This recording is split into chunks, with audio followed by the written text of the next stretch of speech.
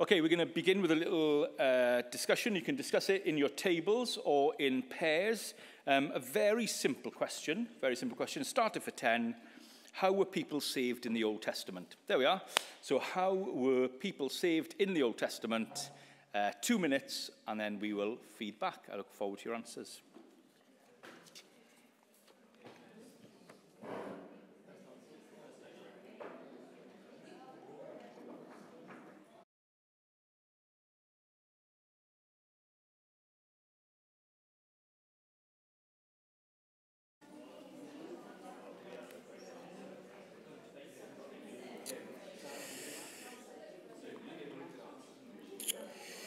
Okay, we'll come back together. I think I've overheard some good answers. We'll kind of keep circling back to this question as the night goes on. Now, I'm sure the answer that no one gave was by good works. Sometimes that's the kind of Sunday school answer that's given, perhaps sometimes the misunderstanding that people were saved by good works in the Old Testament. So think about it. Think about Noah. So this is what people say. Everybody in the world was evil. All of their thoughts were only evil all the time. And Noah was a righteous man. And so God saved him. Or you look at that heartbeat of death, and they died, and they died, and they died, and they died. But Enoch walked with the Lord, which is life with God, and he didn't die. And so sometimes it's possible to look at the Old Testament and deep down to think, were they saved by good works? Well, we're going to try and answer that question tonight, and whilst you've answered it in 2 minutes, I'll take 15 minutes just to pad it out a little bit. But let me tell you where we've got so far, and it's on the handout, if you can see a handout there. Basically, the story so far is that we were created by God to rule over the world under God. That's that kind of 2 ways to live kind of image there if it's on your handout. But actually, we decided to be our own kings. We rebelled against God. We didn't want God to be Lord under us. And so now we're under a curse, death. And hopefully, last week, when we only did the first 11 chapters of Genesis, what you would have seen is actually, in the midst of that, sin gets worse. That's the thing about sin. So it goes from Adam and Eve to their children, and then by the time of Noah to everyone. But even though sin gets worse, actually in those first 11 chapters of Genesis, there are glimmers of the gospel. There are little glimmers that show us that there's something happening. And really, there's a cycle in Genesis, and it's a cycle all the way through the Old Testament, where you have sin, judgment, and then grace. Think about what we saw last week. So Adam and Eve sin, God comes and judges them, but yet he clothes them in skin. He takes away their shame. Think of everybody in the days of Noah. They sin, the judgment comes down, but yet God saves Noah and his family, even though actually they were sinners just like everybody else. And so you get this cycle of sin, judgment, and grace. And really, what the opening chapters of the Bible are trying to teach us is that the point of these people is never their goodness, but the grace of God. It's never their goodness, it's always the grace of God. I think you can see that clearly in Abel, Enoch, and Noah. And there's these glimmers. And we saw some of them. The first glimmer we saw really was chapter 3 and verse 15 and 16. We call this the proto-evangel. Chapter 3, verse 15 and 16, in the midst of the curses, says, "And I will put enmity between you and the woman, between your offspring and hers. He will crush your head, and you will strike his heel." There is the promise of the serpent crusher who's going to come. You see the promise that this serpent crusher is going to do something wider after the flood. So we looked at it briefly right at the end last week, but have a look at Genesis chapter 9. Genesis chapter 9, after the flood and everything comes out, we have the covenant with Noah, this amazing agreement and promise. And in Genesis chapter 9, verse 9, it begins like this. "I now establish my covenant with you and with your descendants after you, and with every living creature that was with you, the birds, the livestock, and all the wild animals, all that came out of the ark with you, every living creature on earth. I establish my covenant with you. Never again will all life be destroyed by the waters of a flood. Never again will there be a flood to destroy the earth." And actually, the first covenant here is what we call a covenant of common grace. So it's a covenant that encapsulates everybody in the world, including the animals. He won't flood the earth again. We see common grace coming up in the New Testament, in Acts, in some of the sermons. In Acts 17, it's talked about as divine restraint. In Acts 14, it's talked about as divine favour. But you get to the end of Genesis chapter 11, we've seen this cycle of sin, judgment, and grace, and then we get the Tower of Babel. What happens? They sin. There's judgment, but actually there's grace. Lots of people would say that the confusing of languages in Babel, even though a punishment of God, is a blessing of God. Lots of Welsh speakers would say that. It's a very important Welsh nationalistic text, because actually it's a blessing on culture, and it's a blessing on variety, and it's a way that they can fulfill the initial commandments to Adam and Eve to go forth into all the world. So, this is how it all starts, the people rebelling in this cycle. And if you remember, the reason they built the Tower of Babel and they didn't want to spread was because they wanted to make a name for themselves. They wanted to be king and they didn't want to be scattered. So that's where we ended at Genesis chapter 11. So turn to Genesis chapter 11. They've ignored the original commandment, the kind of creation ordinance. They've now, within a covenant of God, have been stopped from building their tower so that they will go out again. And then, chapter 12, we come now to see what happens next. So, we're going to cover the patriarchs. We're going to cover tonight the promised kingdom. And as well, we're going to cover tonight the partial kingdom. So if you remember last week, we saw that God's kingdom is God's people in God's place under God's blessing. Now, we saw the pattern of that in Eden. God's people were Adam and Eve. God's place was the Garden of Eden, and God's blessing was his word. But what we've had is we've had the fallen kingdom. We've had the kingdom destroyed. So what's happened now is God's people, no one. God's place, nowhere. God's blessing, it's just a curse. But what we're going to see now start to come is from Genesis chapter 12, we're going to get the promised kingdom. So who knows where we're going to get to go to see the promised kingdom? The covenant with Abraham. Do you remember the covenant with Abraham? You will be my people. I will give you a land. Who you bless, I will bless. It's as if this system is a biblical one. It's very interesting, isn't it? As I said, I stole it from Vaughan Roberts. He's the guy that came up with this. But it's very helpful. So we're going to see the promise of the kingdom, and tonight, in the next 41 and a half minutes, we're also going to see the partial kingdom fulfilled. We're going to see a people in a place under God's blessing. But it's not exactly what it's meant to be. So let's have a look. Let's see how your Old Testament history is. So who's the main character of Genesis 12 to 23? The first patriarch? Abraham, Father Abraham. So it's amazing. God calls Abraham, makes a covenant with him. So it's not this general covenant, this common covenant, but actually this is a special covenant. This is a special promise. You will be my people. And it's amazing all that happens in Abraham. I mean, he gets a promise. He goes to find a land. He goes to wait for a child with his nephew Lot. He goes to Egypt. There's a famine.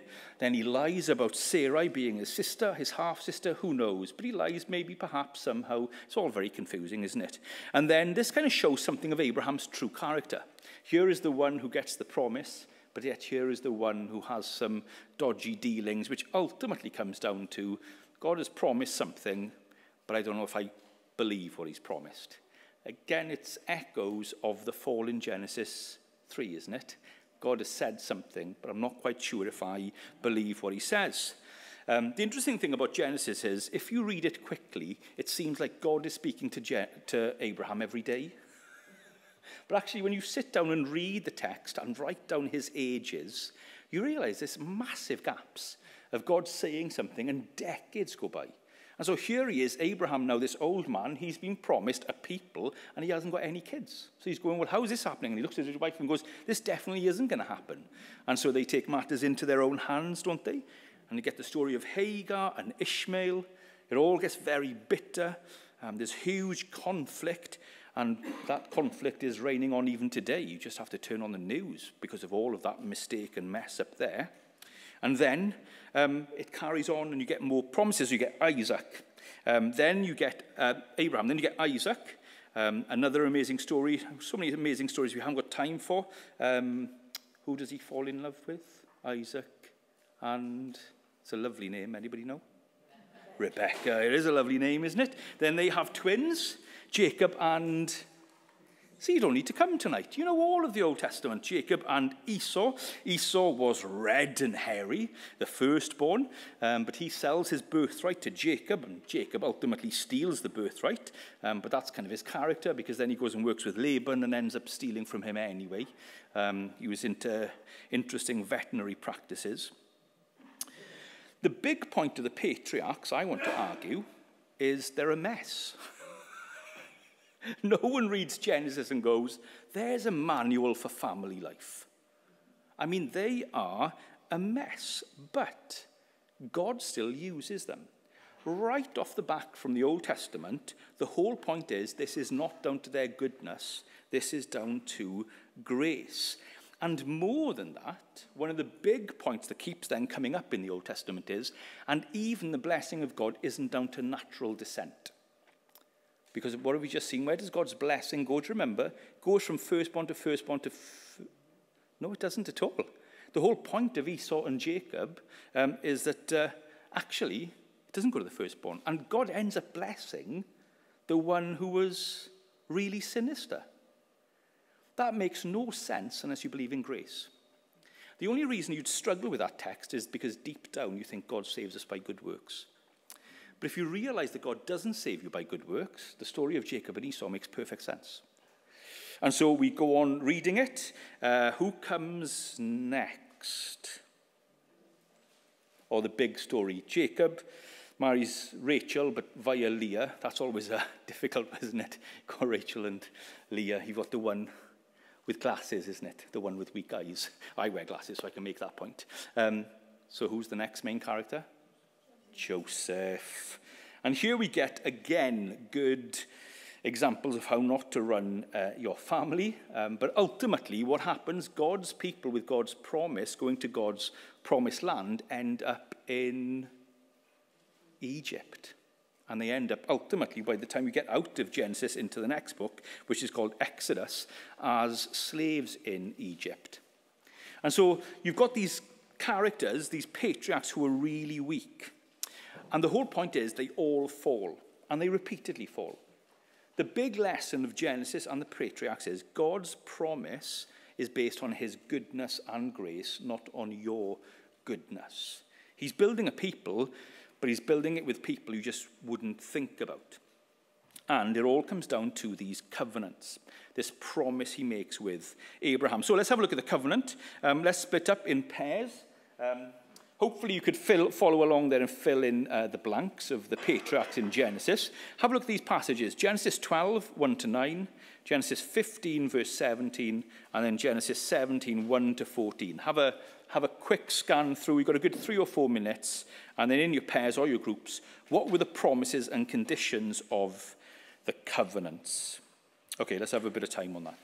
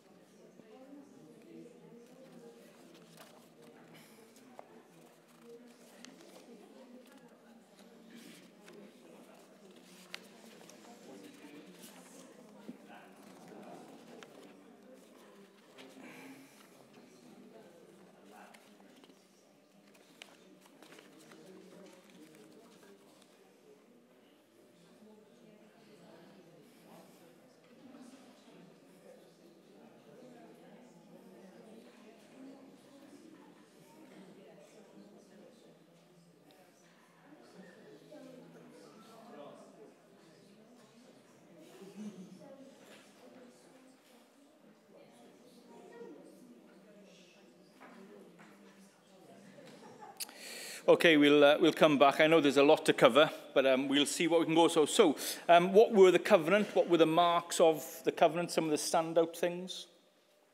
Let's just shout them out. Great nation.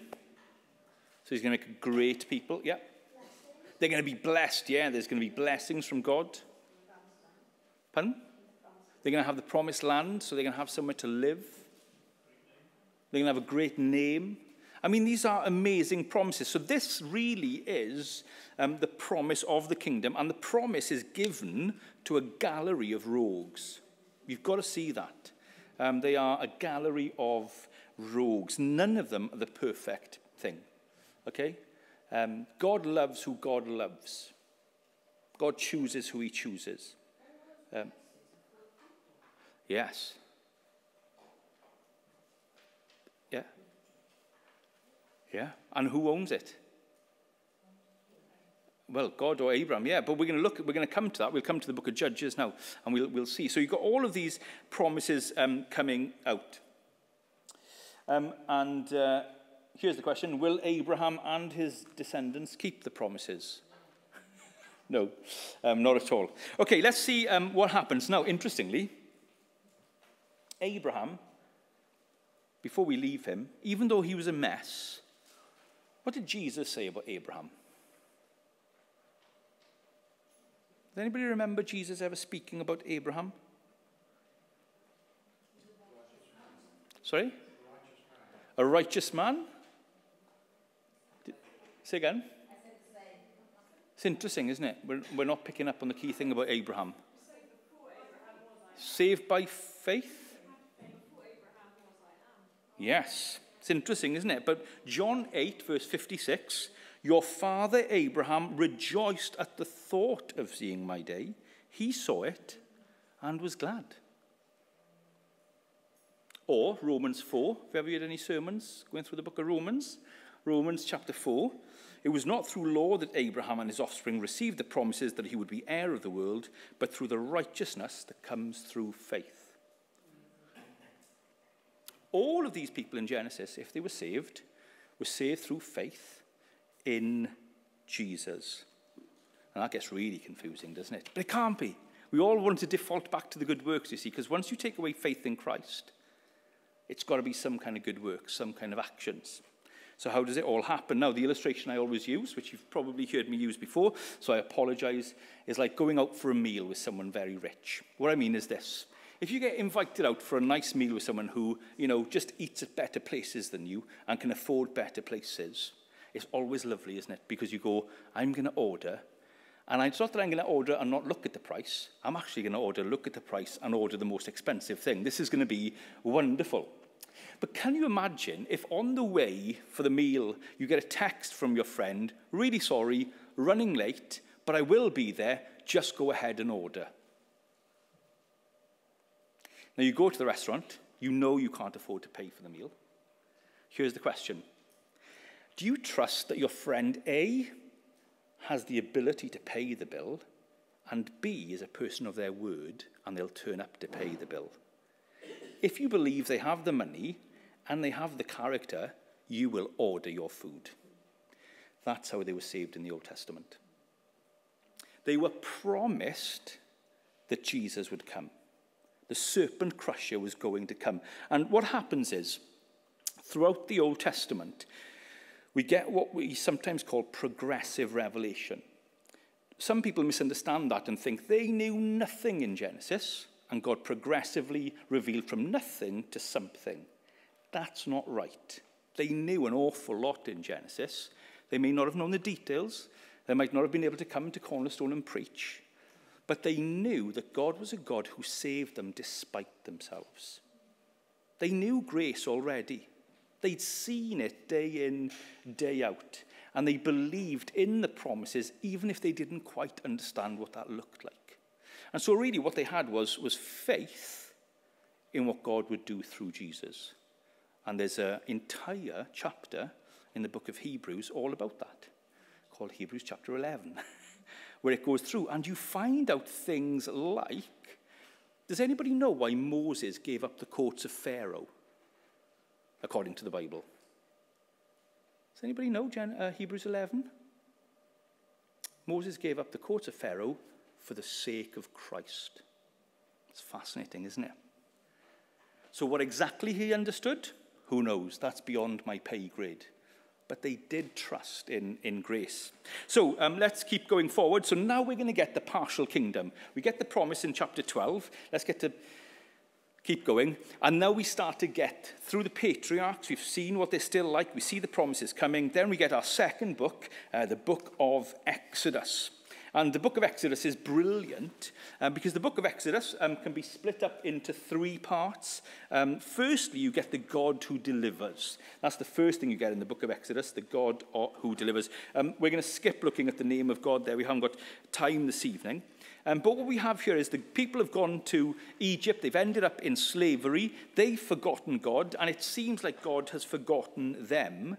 But when they cry out, God hears them, and so God sends Moses and Aaron to help him. It's to help them. It's amazing. You get an amazing battle with Pharaoh. This is the first time, really, that the gospel and the covenant promises are put to the test. Who will win?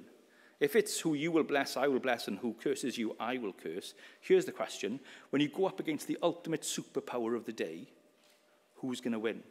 And interestingly, when you go through all of what happens with Pharaoh and all of the plagues, an argument can be made, and I think it's fair, but you can discuss it over cocoa tonight, that all of the plagues are against deities of Egypt, that one by one he's knocking down the things that they trust in. But ultimately, how are they saved in the end from Egypt? What is the last plague? The death of the firstborn. And how do they avoid that? By the sacrificial lamb, by the offering, by the blood going on the doorposts, and then death passes over. So you get this God who delivers. He takes them out into the wilderness, gives them provisions, power, pillars of smoke and fire, manna and quail from heaven, water from a rock. He even gives them Elim, which just sounds amazing, doesn't it? With all of this water. But then we get a God who demands.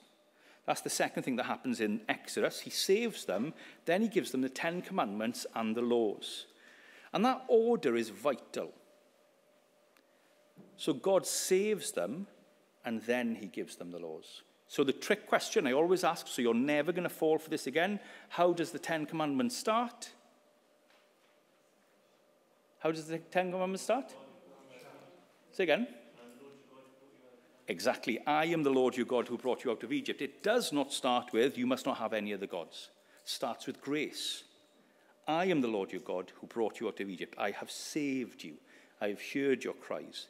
And so the God who demands comes off the God who delivers. And then, having given them the 10 Commandments and all of the laws, what's the next thing that God does for them in Exodus?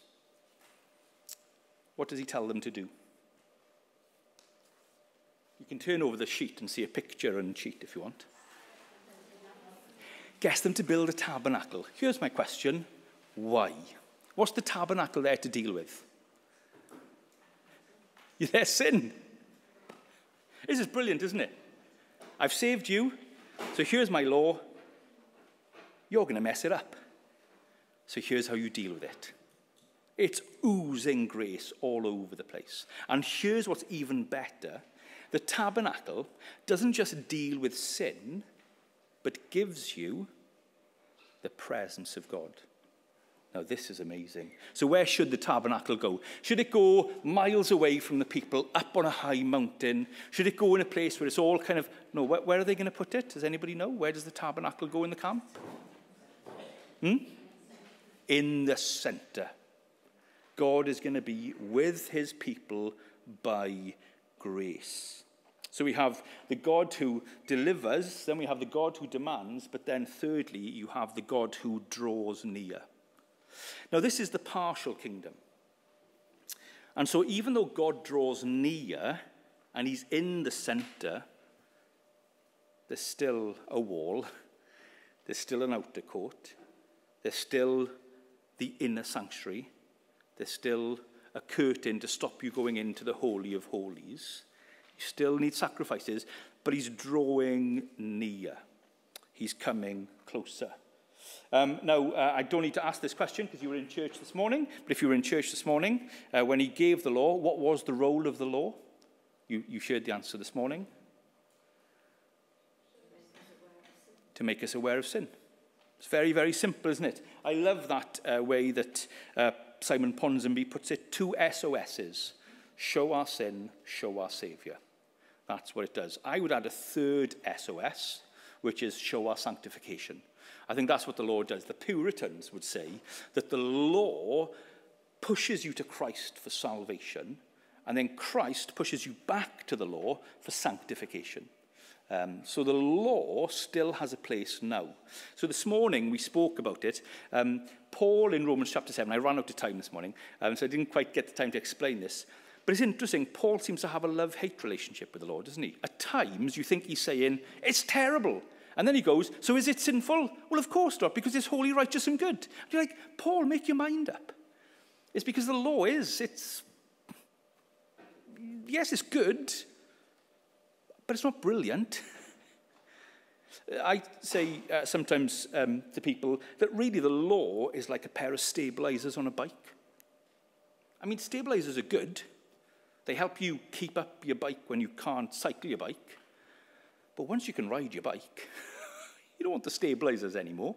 So are stabilizers good? Yeah. Are they brilliant? No.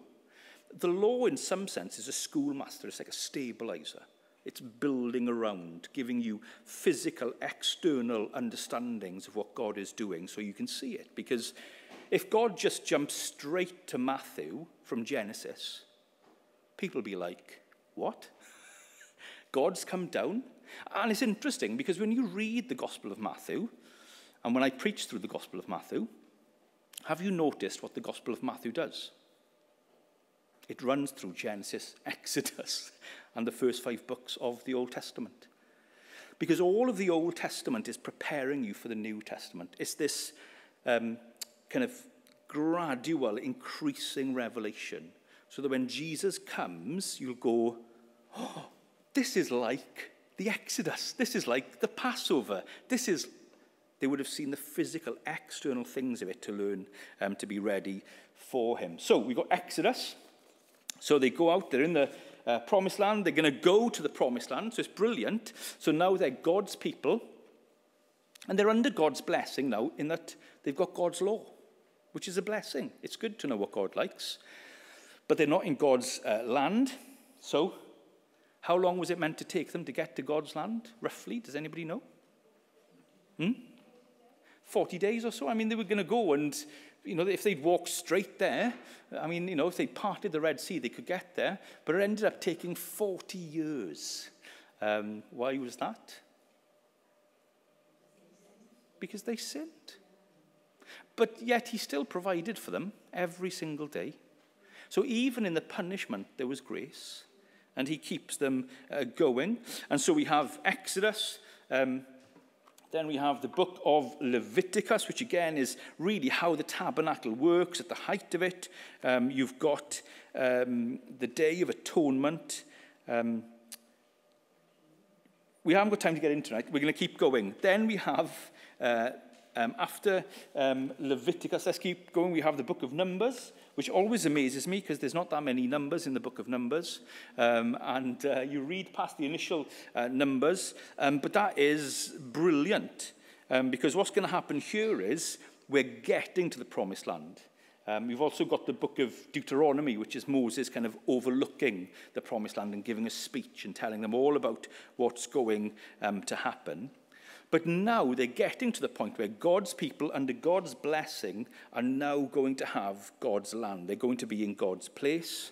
But remember, they're fallen people. So when they get to the edge and they go, better find out what it's like, what do? Do you remember? They send in the spies. And what do the spies say, generally speaking? There's no way. And you're like, don't you remember what happened in Egypt with Pharaoh and the plagues? Can't you remember how God has just looked after you for 40 years? But they panic and they rebel. Can I just point out, every pastor likes to point this out, the greatest sin in the wilderness? Grumbling. Just putting it out there.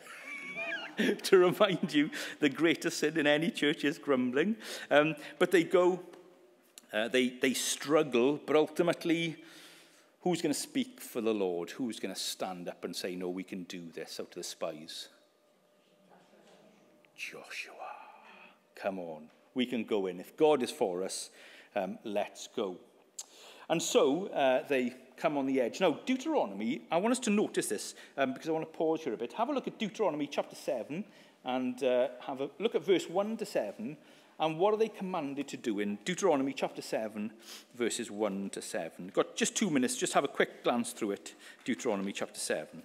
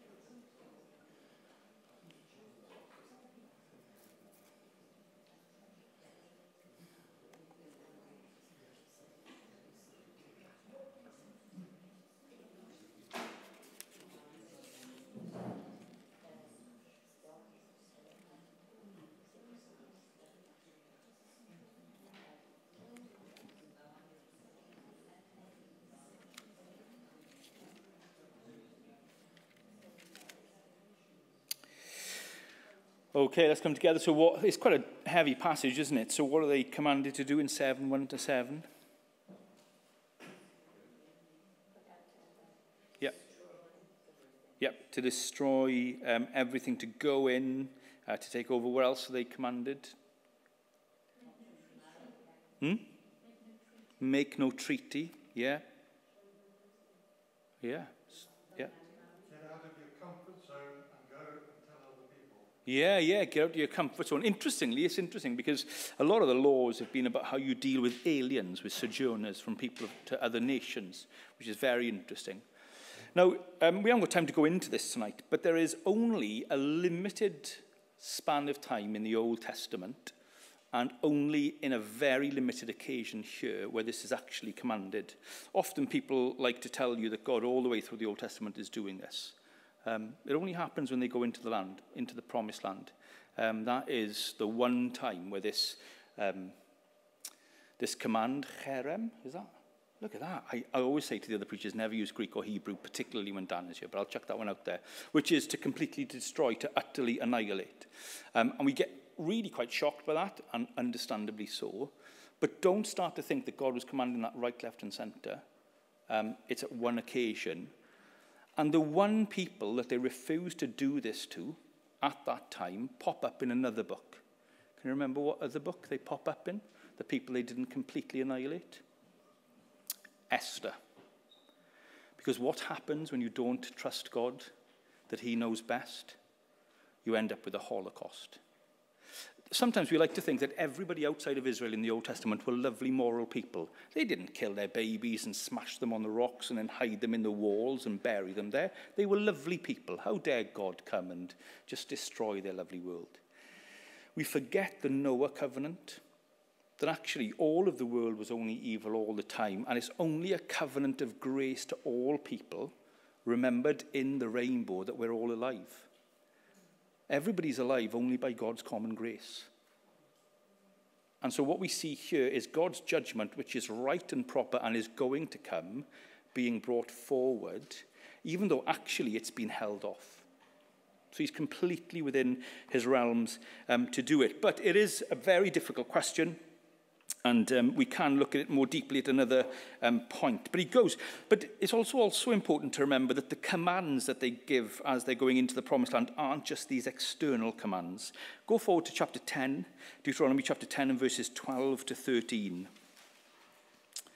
As they're going in, Deuteronomy chapter 10, verses 12 to 13 says this. Deuteronomy 10, verse 12. And now, Israel, what does the Lord your God ask of you but to fear the Lord your God, to walk in obedience to him, to love him, to serve the Lord your God with all your heart and with all your soul, and to observe the Lord's commandments and decrees that I'm giving you today for your own good? It's a heart religion.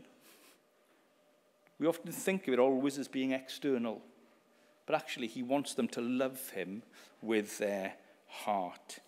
So they go into the promised land. Moses dies, and Joshua, the hero of the spies, takes over. They go in. There are miracle victories, particularly with Jericho and the sun standing still. But by the end of the book, basically they've pretty much taken possession of Canaan. They're now God's people in God's land, under God's rule and blessing. But it isn't perfect, is it? Should we get to the end of Joshua? Let's get to Joshua's farewell. Let's go to the book of Joshua. And if you go to the end of Joshua, Joshua 23, here's Joshua's farewell, having gone into the promised land. Joshua chapter 23, beginning at verse 12. But if you turn away and ally yourselves with the survivors of these nations that remain among you, and if you intermarry with them and associate with them, then you may be sure that the Lord your God will no longer drive out these nations before you. Instead, they will become snares and traps for you, whips on your backs and thorns in your eyes, until you perish from this good land which the Lord your God has given you. Ultimately, they went into the promised land. They pretty much gave up halfway through. They took the victory that was theirs and didn't bother taking the rest of it. Why? They probably knew better than God. What could go wrong? It's an agreement we make with sin every season of our life, isn't it? God says to get rid of sin, take off the old self, and every season of our life we go, well, did God really say?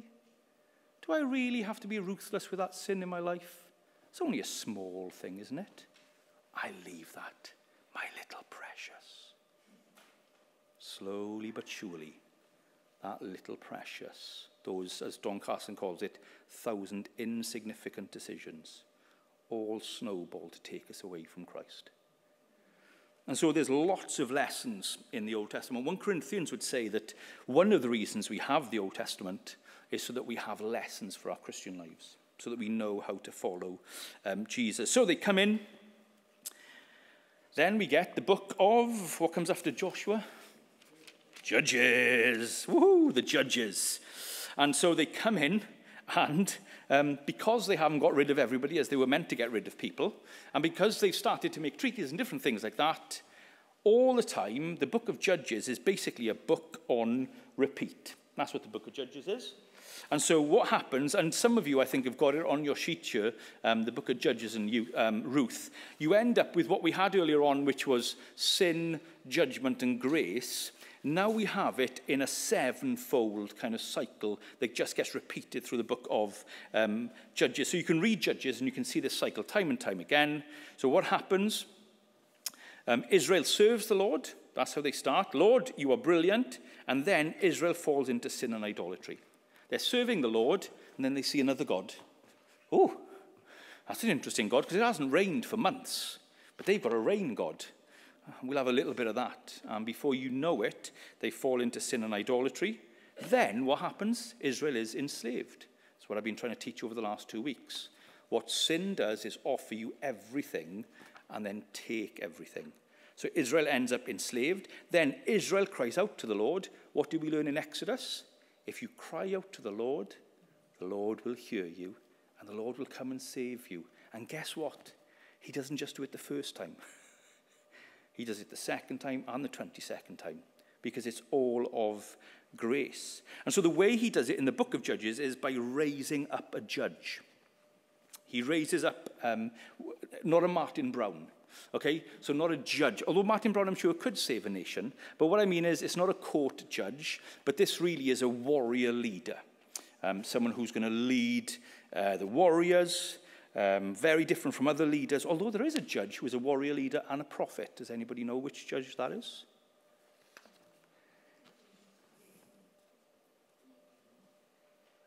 Probably the greatest of all the judges, I'll say controversially. Yeah? Me. You? Levi? Yeah.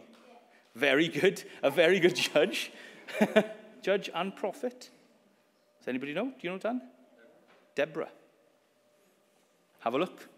Could possibly be the greatest of all the judges. It's definitely the only one there that is a leader and a prophet, which is fascinating. And so raises up a judge, then Israel is delivered, and then it all happens again. And this cycle is repeated and repeated and repeated. So what you've got here is the partial kingdom. Okay? They are God's people, and they are in God's land, and they are under God's blessing, but they just can't get out of this cycle of sin. And so right in the midst of the book of Judges, you get a beautiful little book. You get Ruth, which is probably one of my favorite books. The interesting thing about Ruth is, what's the glimmer of the gospel that Ruth gives us? Where is Ruth from? Moab. Ruth is lovely, right in the midst of Judges. Ruth is there to remind us that God is an international God, because the covenant back with Abraham talks about all nations, a great nation going to all nations. And so you get this time. The point is, I think, in the book of Judges, and we're going to get a little bit, we'll have to work this out now together, okay? Surely one of the points of the book of Judges is Israel needs a leader. Because they keep messing up. And so what's God's answer each time they mess up? He gives them a leader. He gives them a judge. But the lesson at the end of Judges, well, here's a question for you. Does the cycle of sin and the repeated nature of Judges leave Israel in a better or a worse place at the end of Judges? It's a worse place. The end of Judges is probably the most disturbing part of the Bible. Because we've got younger people tonight, I'm not even going to mention it. It's probably one of the most disturbing parts of the Bible. Because actually, raise up human leaders. This is what you're going to end up doing. So, how does the book end? Everybody did everything that was right in their own eyes, and why? According to the end of Judges. Does anybody know? Judges 21, verse 25. In those days, Israel had no king. Everyone did as they saw fit. So, obviously, the problem is they're judges, not kings. So what we need is a king. And if we get a king, everything will be A-OK. If you always do what you've always done, you'll always get what you've always got. Or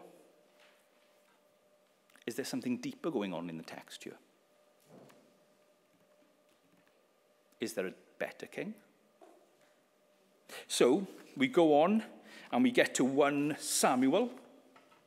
And in 1 Samuel, we start to get now to when Israel has a land and now they're going to have a king. They're going to have a monarchy. That's what's going to happen. So here's a question for you. Were Israel meant to have a king? Did God want them to have a king?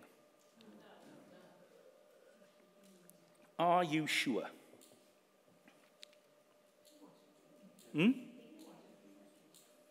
Will that stand up to the scrutiny of Scripture? Let's have a little look. So come with me. Have a look at Deuteronomy 17. So go back to Deuteronomy when they're preparing to go into the promised land. Deuteronomy chapter 17, verses 14 to 20. Deuteronomy 17, verses 14 to 20. The king. When you enter the land the Lord your God is giving you and have taken possession of it and settled in it, and you say, let us set a king over us like the nations around us. It's a very interesting request, isn't it? Be sure to appoint over you a king that the Lord your God chooses. Well, if there wasn't meant to be a king, it's a strange thing to give commandments for choosing a king. Maybe we should move on to 1 Samuel chapter 8. 1 Samuel chapter 8 and verses 6 to 9. 1 Samuel 8, 6 to 9. But when they said, give us a king to lead us, this displeased Samuel. So he prayed to the Lord, and the Lord told him, listen to all the people are saying to you. It's not you they've rejected, but they have rejected me as their king. As they have done from the day I brought them up out of Egypt until this day, forsaking me and serving other gods, so they are doing to you. Now listen to them, but warn them solemnly and let them know what the kings who will reign over them will claim as his rights.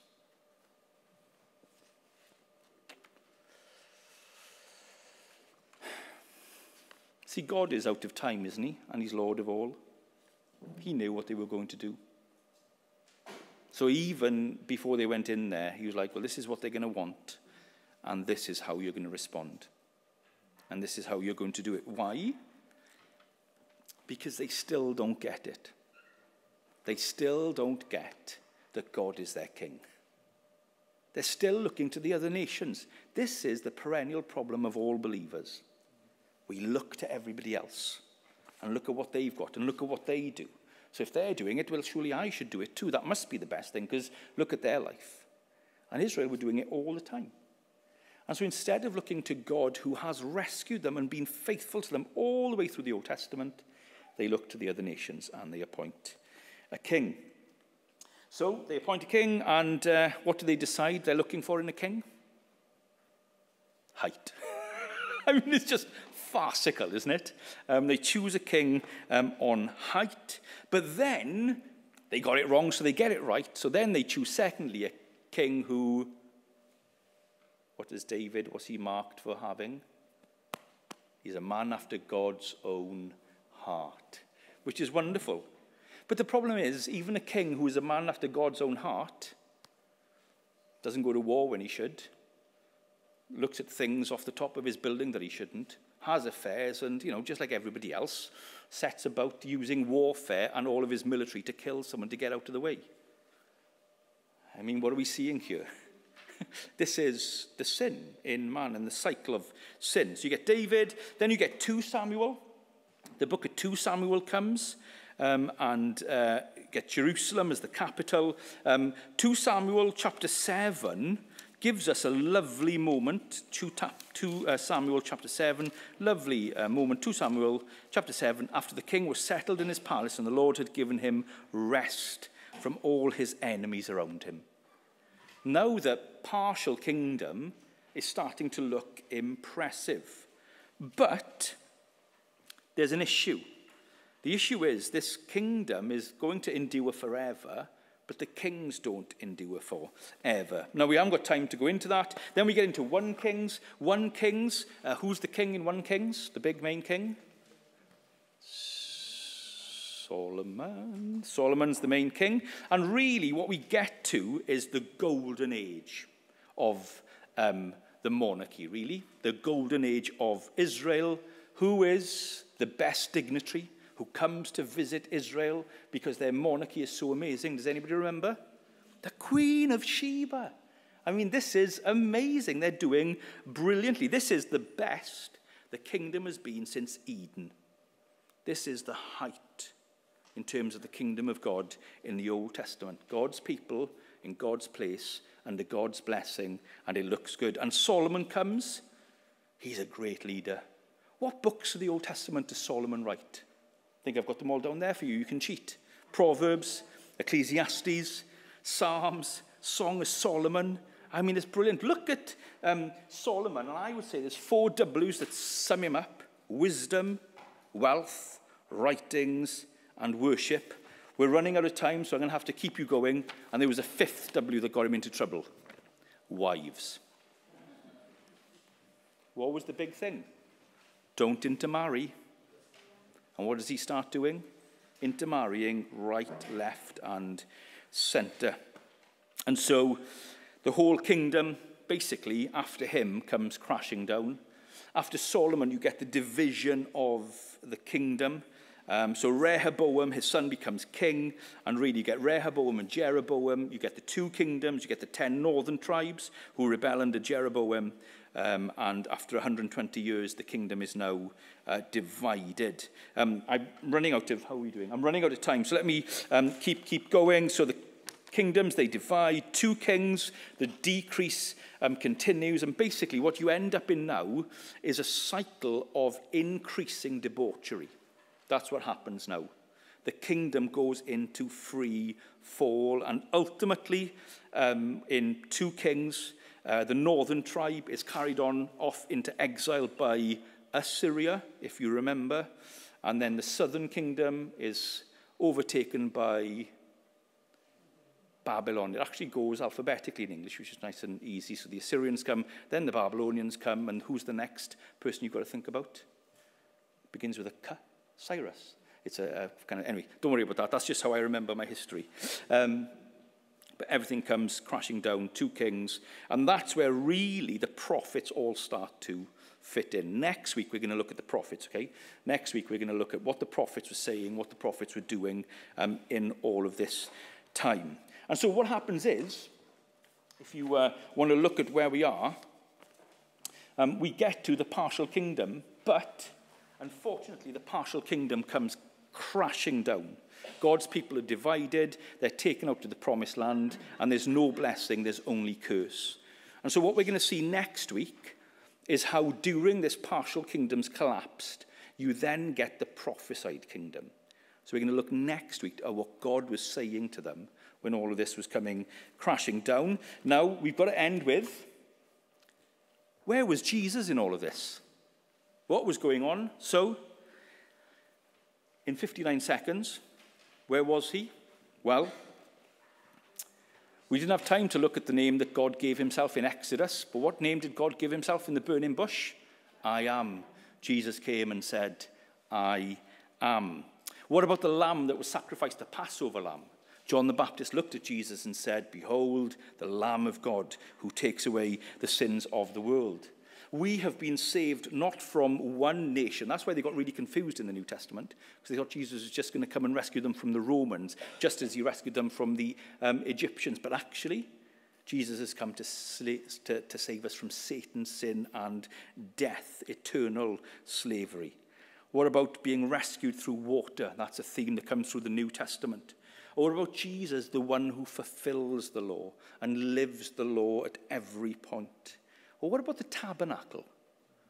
And John 1, how it talks about how the Lord Jesus came and tabernacled amongst us. What about the bread of presence in the tabernacle, when Jesus comes and says he is the bread of life? Or the lampstand in the tabernacle. I'm starting to sound like a brethren here, again, very excited with the tabernacle. But he is the light that brings, the lamp that brings light to us. What about the Day of Atonement in the middle of Leviticus? Well, Jesus is the ultimate fulfillment of the Day of Atonement. What about that glorious little book, Ruth? I love the way Spurgeon puts it. My glorious Boaz. That's who Jesus is, my glorious Boaz. Friends, we're all Ruth. We're aliens who are destitute, who've been brought in by Jesus. Jesus is our ultimate David, our ultimate Messiah, our Christ. He's the greatest Solomon. He's our true wisdom. He is the temple. And so Jesus, I think, is everywhere there. So we're going to finish by singing together.